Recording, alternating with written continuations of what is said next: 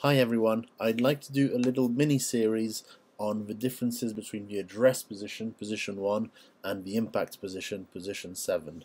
Now it's important to know that address and impact do not mirror one another unless the golfer has set up in a very specific way to mimic the impact position. Address and impact are not the same.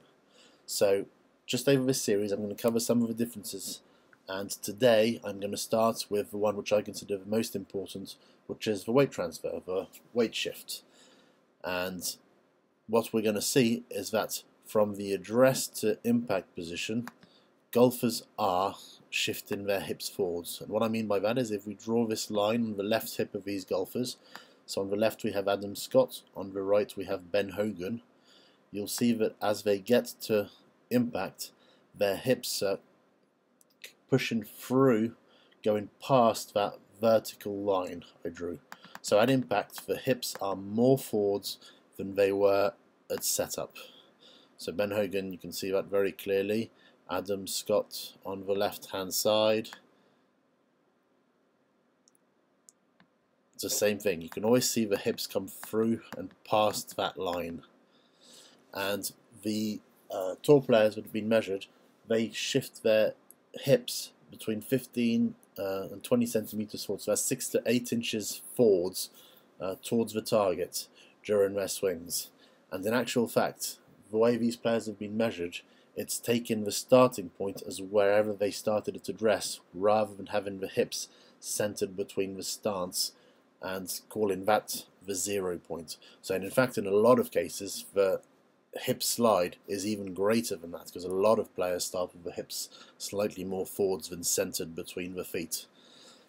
So then if we keep on going, here would be Bill Haas, Boo Weekley, and same thing, I'll draw the same lines on the left hand side of the hip. Same with Boo Weekley. And so you see the hips always sliding forwards. I think it's in the PGA manual of golf, instructional manual of golf in the US and the United States, and it says on one of the very first pages that a golfer who doesn't learn to transfer his weight working on anything else in his game is futile. You need to be able to do this, and this is a very big differentiator between address and impact positions. The hips have slid forwards. Here's Dustin Johnson and Justin Rose. If you think of the image of swinging in a barrel, you would be trying to smash through the barrel on the downswing. So here we go again. Dustin Johnson on the left hand side. And you see the hips clearly moving way past that line. So way more forwards than they were at setup position. Justin Rose on the right, same thing. Hips way more forwards than they were at setup position. Let's have Steve Elkington, Robert Rock. Nope, take away the Robert Rock. Let's have Lee Westwood, another Englishman. So on the hip, Steve Elkington, the Aussie, on the hip.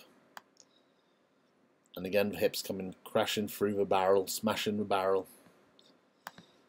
And Lee Westwood, exactly the same.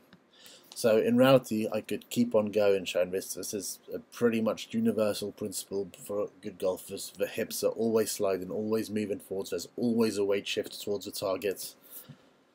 Learn to make that impact position with your hips forwards, and you will become a better golfer than you currently are if you don't already do this. Thanks. Bye.